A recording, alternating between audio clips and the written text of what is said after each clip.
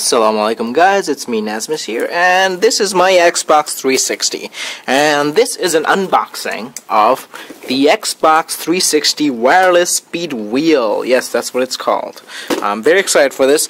I got this because of a drawing that was done by Observe Tech Podcast's Rich Hay. He runs Observe Tech, WindowsObserver.com, and he did in his podcast. He did a quick competition that allowed his Twitter followers to join in, and he would randomly drew a name out, and I was selected.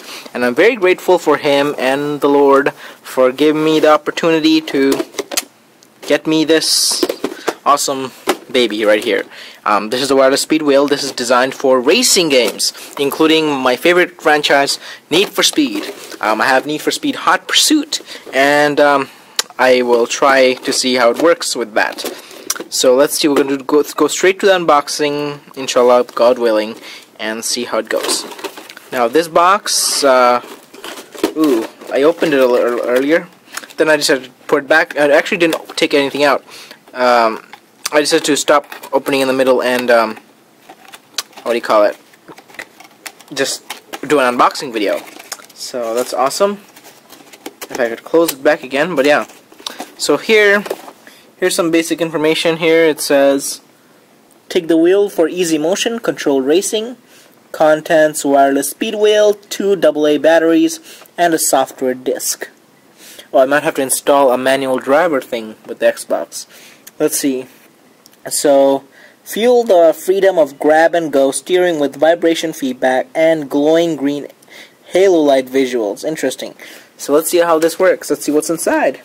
What I could see is I could see the AA battery here, and I could see the wheel. I don't see, however, the disc. So let's see if we can find it. So let's open this. Bismillahirrahmanirrahim. In the name of Allah, which is the Lord, most gracious and the most merciful. Now here is the awesome transparent plastic cover. So let me put this camera down here so you guys could see the awesomeness. Okay, so let's see. I think I'm doing it upside down, so I'm going to flip it around. So we'll take it out gently.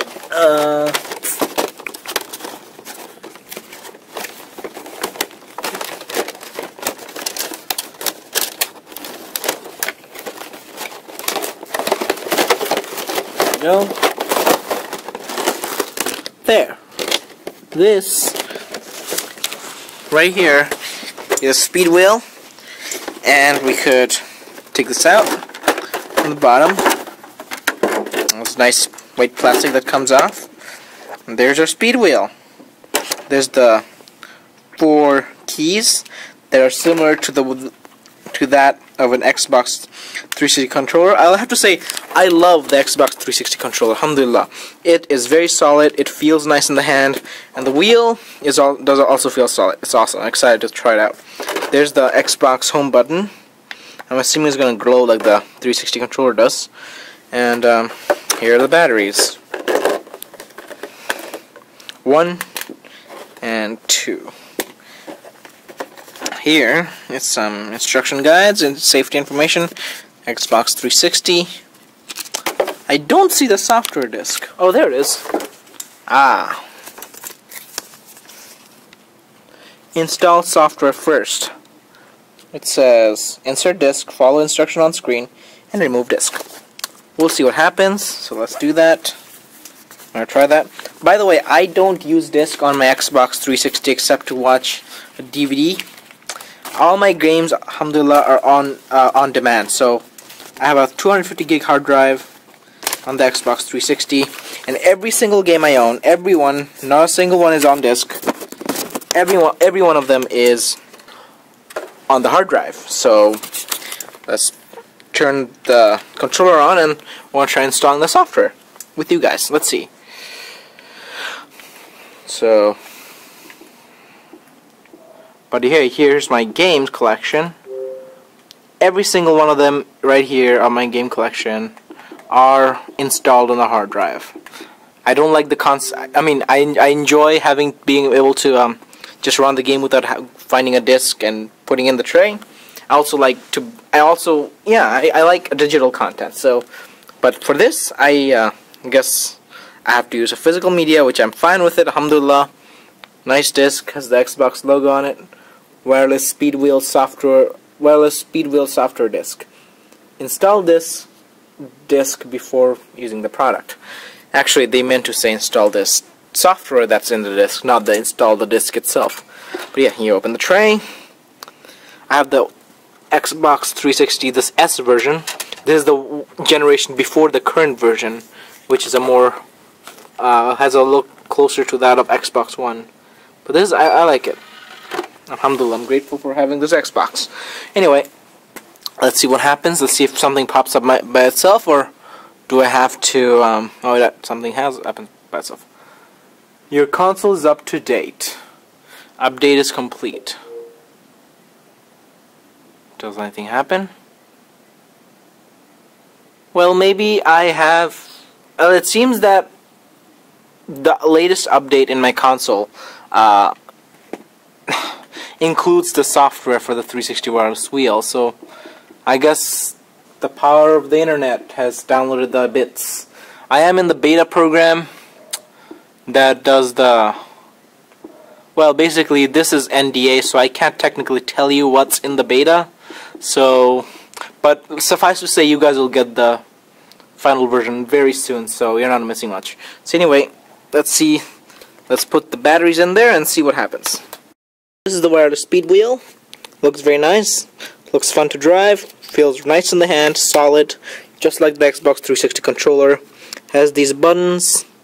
As you see in the Xbox 360 controller, right here, as Xbox 360 controller is one of my favorite controllers. Feels nice in the hand like the wheel. It's very solid. It has these buttons, then the D-pad. This one, you turn the wheel to turn the car. There's the acceleration, and there's the brake, and there's the D-pad, and there's these other buttons to use the power-ups in your car. So it's very cool. And there's the main circle Xbox home button. I'm assuming it's going to glow like this. So let's get started. Discovered while trying to put in the batteries that the way you do this is there's a nice small button here, as you can see, this black button right here, and it'll pop open this this black door here. So I'm gonna watch as I do this.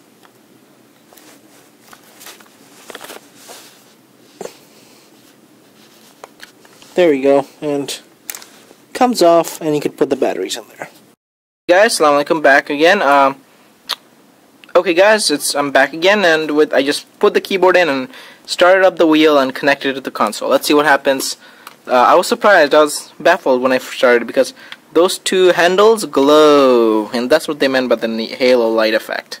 But yeah, it's very nice. I connected it by using the small connect button on the bottom right here, right there, and a connect button on the console, which you can't see, but it's on the USB, above the USB right here. So now I should be able to use the D-pad of this wheel to, control my console. Now let's see if I can launch Need for Speed and see what he could do. This is not a review, I'm just going to do a first run, that's basically. So let's see, there's my games. I know you can't, it's hard to see, but I'll do what I can. Let's see, Need for Speed right here. Need for Speed Hot Pursuit. Okay, here we go. There's the acceleration, there's the brakes on that one.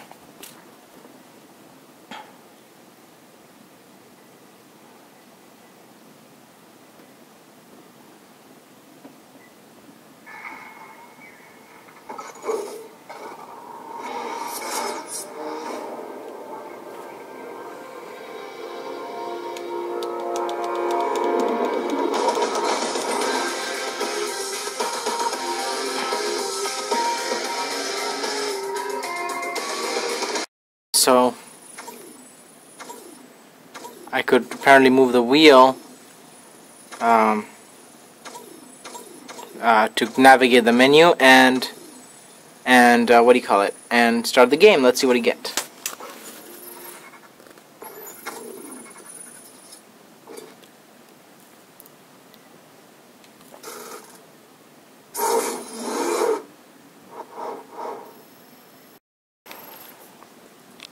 Okay guys, so it's loading, so it's because I'm using my other hand to record. I'll not be able to use both hands to use the wheel, so I'll not be able to use this brake here, but it's fine. I'm not going to play that long. This is just a quick overview. Let's get started and see how it works. I'm sorry, this is the screen itself doesn't look that good on camera, but that's fine. Let's get started. Let's see how it responds. Remember, I'm playing this with one hand, so it'll be more easier to control with two hands. So very nice, very responsive, very responsive. Whoa! I'm trying to record and see the screen at the same time, so forgive my horrible driving skills. But if you're, as you can see, if you're fully focused on driving and yeah, you're using both hands and you're not trying to record at the same time, it's pretty fun, and it's awesome that I can't imagine you playing this game with one hand with the controller, so this is pretty good, very responsive. Again, excuse my horrible driving skills because I'm trying to multitask, even though I'm doing it horribly, but that's the best I can do. Yikes! Okay, I didn't crash on this one. That's very good. Yeah, I'm not going to win this race, but it's still, alhamdulillah, all praise to God, and thank you so much to Richard Hay from windowsobserver.com for sending me this. I'm very grateful. Please check him out at windowsobserver.com. He does great, he's a Microsoft MVP, most valued professional. He does lots of great posts and tips and news on Microsoft and related technologies. He's a technology enthusiast as well, so he does talk about other stuff related to technology, from Apple, Google, to other things that happen on the internet. But he also has a podcast called Observe Tech Podcast. You could find the latest podcast on Observe Tech. You could subscribe to his podcast, yikes, on iTunes and Zune Marketplace. So guys, thank you. Assalamu alaikum. I hope you have a great rest of the day. Again, don't waste time watching YouTube videos, but thank you for watching though in this one. Appreciate it. Check out our more technology and gaming coverage at mckakens.com. This is where I and my friend Denny does cool Microsoft stories, news and tips and tutorials, and I will be uploading this to McAkens as well. So do subscribe to me on YouTube if you like what I'm doing. Like and thumbs up. Thank you for joining us. If you have any questions, do leave a comment below. And again, do check out windowsobserver.com. Rich Hay is awesome, and I'm very grateful that he gave me this.